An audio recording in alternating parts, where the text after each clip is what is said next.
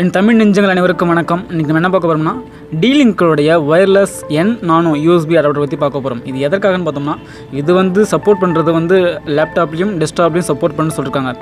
இதுவே நம்மளுடைய DVRல support பண்ணுதான்னு check பண்ண போகிறோம். அதுக்கு முன்னாடி நம்ம இந்த D-Linkடைய வயர்லெஸ் அடாப்டருடைய அன்பாக்சிங் என்னென்னு பார்த்தலாம். இதில் என்னென்ன இருக்குது அப்படின்னு நம்ம பார்த்துக்கலாம்.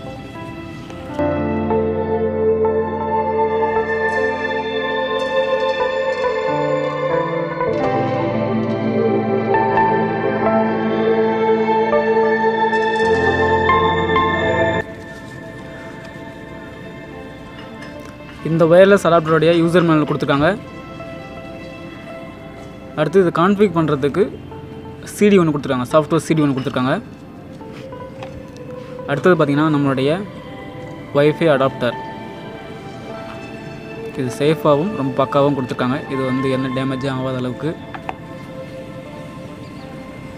பார்க்கறது ரொம்ப சிம்பிளாகவும். இதில் ஒரு ஹோல் இருக்குது பார்த்திங்கன்னா, அந்த ஹோல் ஒரு இண்டிகேஷன், நம்ம வைஃபை கனெக்ட் பண்ணும்போது ஒரு இண்டிகேஷனுக்காகவும் இந்த ஹோல் இருக்குது. இதில் இண்டிகேஷன் ஒன்று இருக்குது, அதுக்காக இந்த ஹோல் இருக்குது.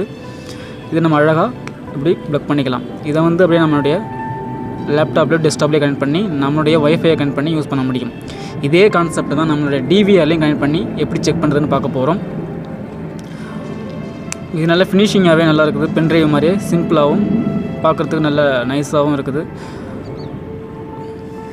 இந்த பின்னாடி பார்த்தீங்கன்னா சீரியல் நம்பர்லாம் இருக்குது. அடுத்த வீடியோவில் நம்ம இதை எப்படி நம்மளுடைய DVRல இதை கனெக்ட் பண்ணி ஒர்க் ஆகுதா இல்லாட்டி இதோடைய ரிவ்யூ எப்படி இருக்குன்னு சொல்லிட்டு அடுத்த வீடியோவில் பார்க்கலாம்.